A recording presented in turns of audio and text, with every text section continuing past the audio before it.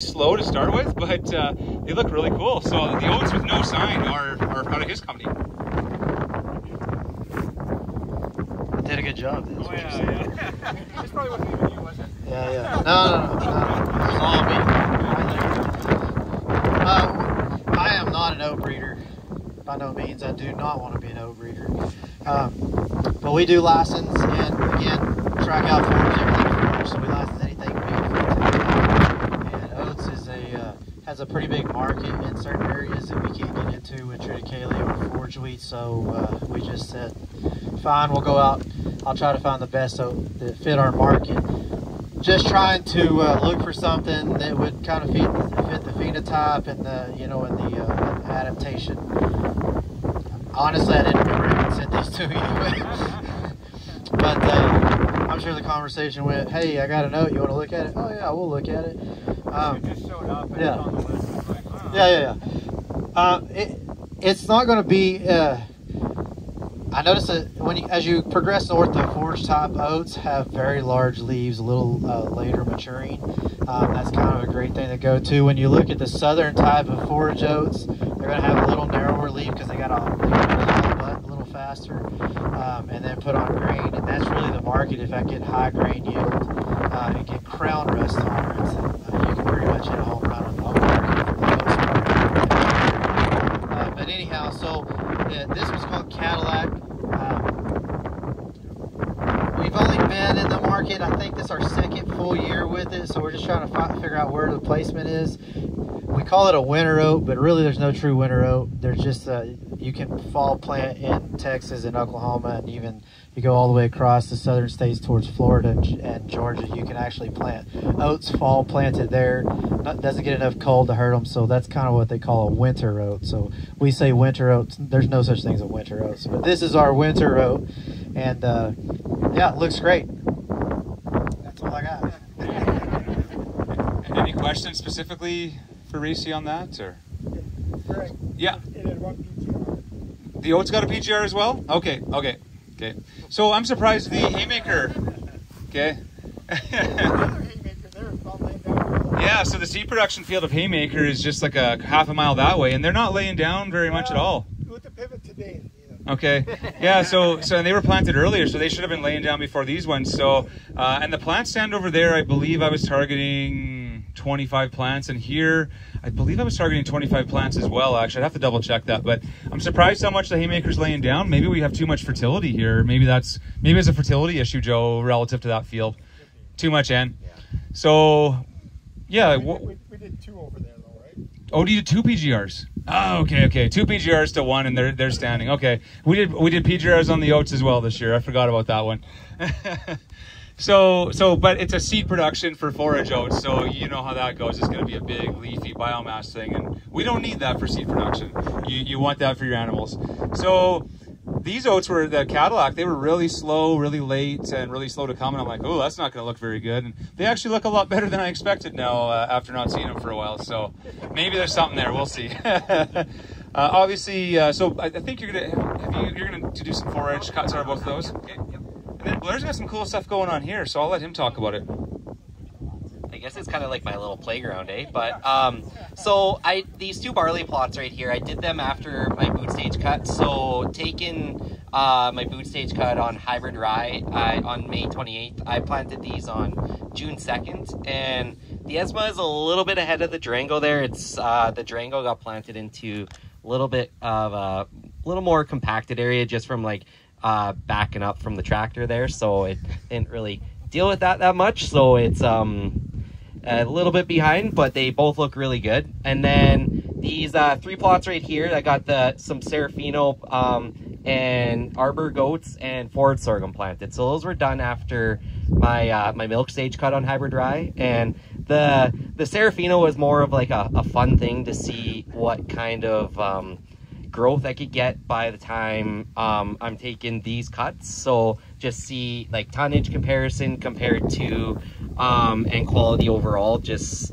as a fun little trial, I guess. But this year I'll be taking the oats and the sorghum off at the same time this year. Last year I they were a month apart, so this year there was double the tonnage on the sorghum, which is to be expected, right? But I'm going to cut them at the same time just to kind of give it more of a fair battle, I guess. So we'll be taking the oats to kind of a soft dough stage, and then we'll chop them, and then we'll take the sorghum off at the same time there. So it'll be a little wetter, but that's okay.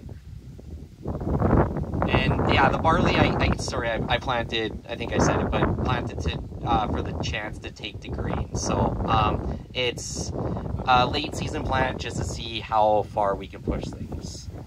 Yeah, we've got a few customers that are taking a boot stage hybrid fall rye off and then replanting to barley for grain, and then doing a late grain barley that maybe is close to the same yield potential, but they got 6 tons or 8 tons, whatever it was, 7 or 8 tons of their hybrid rye of high quality forage. So a few people are trying that in this area. Any questions for Mark? Is that Cadillac just a feed oat then, or can you do milling on that? Racy, the Cadillac oats, is that just a forage oat specifically, or could you take it and use it as a grain oat? We've never tested component. Oh yeah, the Canada's gonna get you. Milling anyway. So I know even in the U.S. we have a northern market that's got a big grain oat market for like Quaker oats or something like that. These haven't been tested for that specific milling components. Forage only. That's like our biggest in tri-cow forage. I'm gonna drive that home. Forage only. I don't care so much about the grain and milling. But if you buy a bunch of it, you tell me how it works. You could probably have to sign some agreement saying you won't take it to grain harvest. I think that's part of the tri-cow agreement. Part of the forage agreement, yeah. But if we do some seed production like this, we're actually going to put it, he's going to do some forage testing out of it, and I think we're going to put it through the combine, and we'll see, because maybe there's an opportunity. We want to know what it yields for us to grow it for seed to hit it, because maybe it doesn't yield very good, I don't know. So that dictates what the price has to be to make it work relative to the value to the customer using it for forage. So, yeah. Okay. Anyone else with any last questions, or are we just going to go have a beer in the tent?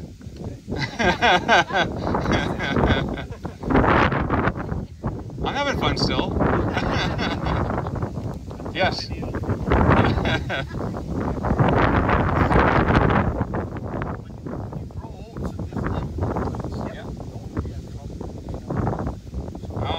Oats and shelling, yeah. So we've had oats on this field before, on this half a number of years ago, and we swath a lot of crop and cereals. And so yeah, if you get a wind like this and a ripe oat crop, yeah. So we had a fall where we had 2 varieties of oats probably 5 years ago, and they were standing, and it was a rainy fall, and so we just kind of let them stand because we're like, well, we're not ready to harvest them, or the combine had other stuff in front of it, and the oats were just standing there, and I think we lost 30 bushels on the ground pretty easily, but the plot still yielded 220 bushels an acre. So they were phenomenal looking plots. We never have replicated that yield. This field, the first year we had oats on it, I think we did 180 average, and then the following years were like 160, but we were oat on oat, so that was our problem, I think. But the problem with seed production, you do weird things as a seed grower sometimes, so the oat on oat was because it was like, oh, the field is clean, okay, let's do it one more time. So, yeah.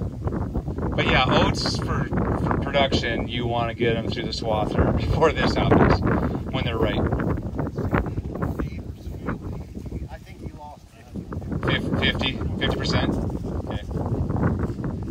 Okay, well, if there's no more questions, we can take off back to the tent and hang out a bit if you like, or take off. So I really want to say I appreciate all of you coming to the tour, sticking around. Those other guys that left early. I'm not sure what you get other than a little bit of free information, but yeah, if you want to give us a ring if you need some fall crop advice, or you see something weird going on in the crops that you got going right now, don't hesitate to fill us in. It's good to learn from all of it. We learn as much from our customers as we learn from people like Mike Harding, and I think he would say the same. So I really appreciate all of you coming today. Thank you.